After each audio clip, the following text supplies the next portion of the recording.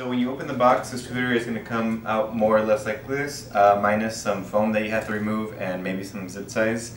First step is to get the handlebar and insert it inside the tube. So the groove goes towards the part where you see the little indentation in the plastic. So this groove matches up with that. So, and quick release. Okay.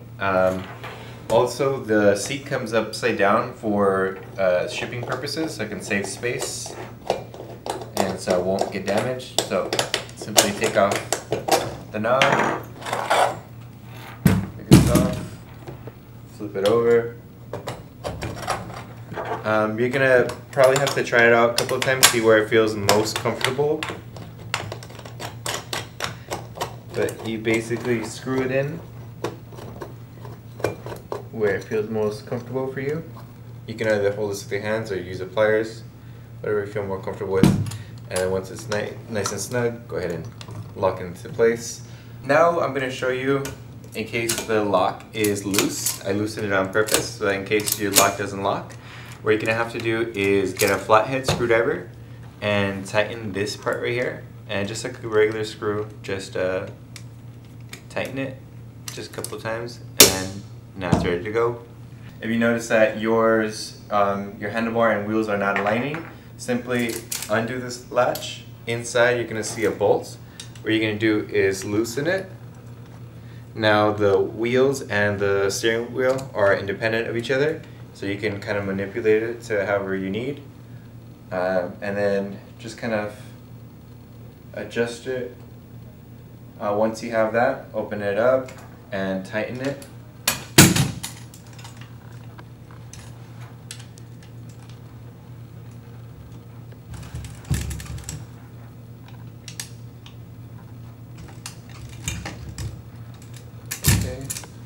Might need to do it a couple of times, but it looks about right. There you go. Now that you have your scooter assembled, you try to right it, and the handlebar goes down when you're trying to use it. It's because this quick release is too loose. Simply hold with your hands or use pliers and tighten the other side, like so. And once you feel it nice and snug, you're able to use it as a quick release. So you put it wherever you want and then snap it into place.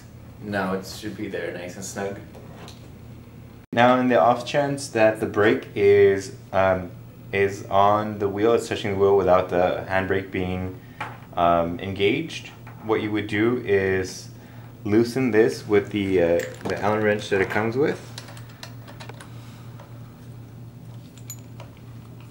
And just like a bike, the spring is gonna push out where the wire. Just give it a little bit more slack.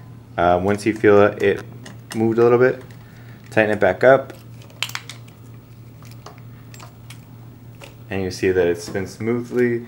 You might have to do this a couple of times just to test out that the brakes work correctly.